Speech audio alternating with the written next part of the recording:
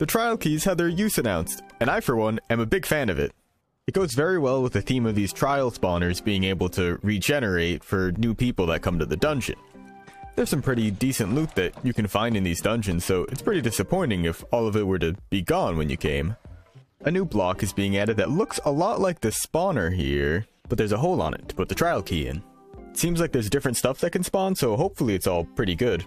They also changed the armadillo's eyes, so that it's on the side of their head now. I love this little guy. I also just had to point out that this chamber I found has a geode, just hanging out inside of it. Subscribe for more.